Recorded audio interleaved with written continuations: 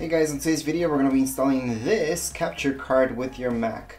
So it doesn't really matter which Mac you guys have, but this is the new MacBook Air M1 and we're going to install it with this, but it's going to be the exact same instructions whichever Mac you guys have at this point in time.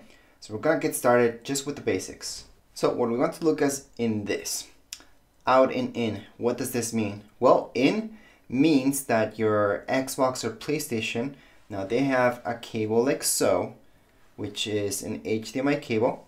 You're gonna plug that in here. So that information goes in. So directly from PlayStation, Xbox goes here.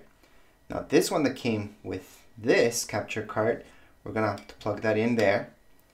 And then this end will go onto your monitor or TV. Now this other cable that we have, it's a USB-C, USB-A. This will go in the other end, right beside your microphone and all that stuff. We just have to plug that in there. And this, and only this, will go plugged into your Mac. So if you guys have a MacBook Air like this one, or even a MacBook Pro, you're gonna see that you need an adapter. So this adapter will be plugged into my MacBook Air M1, and then I just have to plug this into here. So just any of these ports. This is a USB-C hub, and you will need these hubs, these adapters, in order for almost anything to work with your Mac. Even an external hard drive and USB drives, same deal. You need a hub, and this one's okay. The price is just fine for it. So I would turn on my Mac. So I'm just gonna open it up. And then on the side, you guys will see you have these USB-C ports. Just plug it in there. There we go. And then from here, this is how it's gonna look like. So this goes directly to your Mac. This will go to my monitor, and I just have to plug in my PlayStation or Xbox HDMI port into here. After we do that, we just have to go on and download a few files. So we're gonna get started with that. Alright, so right now we are in your Mac. Now it's pretty sad to say that Cloner Alliance does not have any software that's made for Mac. So what they rely on is this software, which is not made by them, once again. Now we do have to go into this website and download the software from there. Again, it's not made by them, but here they give you some instructions of what you should do. And that's exactly what we're gonna do. So we're just gonna click on that website. We're gonna go here. We're gonna have to go into Mac OS. This is the latest one. Allow. And we're just gonna wait for the software download. Done. And we can just go ahead and install it. So that's the first one here. We're gonna go ahead and install this. Again, it's just like any other software. We just have to drag it, drop it into applications folder.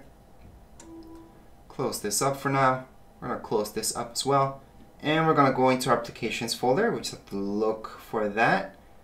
And it's somewhere down here below. And here it is, OBS. So we can click on it, click on open. By the way, if you're having any problems with this, just make sure to go to your system preferences and edit your privacy. So right now it does tell me to go right here. I don't have to edit this. I'm just gonna unlock this. I'm just gonna use my fingerprint for now. Depends which Mac you guys have. I'm gonna allow that for sure. I'm gonna leave it as streaming as for optimized for streaming because that's what I need. You guys can change it up to whatever you guys want. You guys could optimize for recording or even just for camera. But in this point, I'm gonna leave it as streaming. Go next. Canvas resolution. This is actually okay. 1080 is okay. We can always use display as well. However, 1080 is just fine. And I think you should always go for this. First option's just fine. Next, service Twitch. Again, this depends on you guys and what you're gonna use. So it could be Twitch, YouTube, or anything like so. So in this case, we're gonna choose YouTube because YouTube's the best. And right here, we're gonna see this, your stream key, and that's about it. That's all they need. So right now, going to your YouTube channel, open up stream, and you guys will see that streaming key. So I'm just gonna go ahead and paste my streaming key. It's gonna be different for every single one of you. And at this point, this down here is pretty important. Just make sure this kind of makes sense to you. If it doesn't, don't worry about it just yet. We're gonna go into next. And here we go. It's just gonna test it out.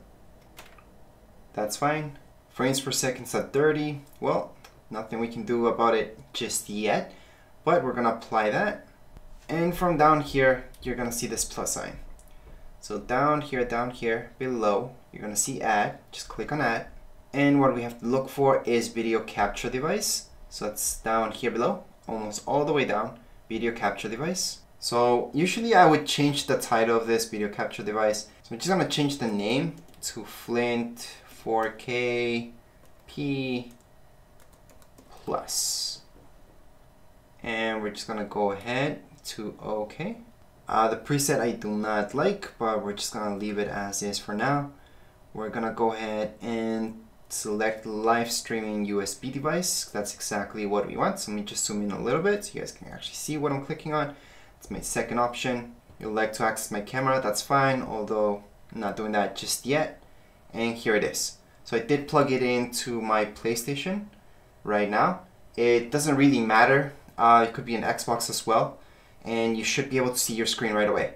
So even before setting this up, if you guys turned on your PlayStation, went to a game, such as right now, I'm in Fortnite, so let me just do something in Fortnite, such as this emote. There we go. I should be able to see it.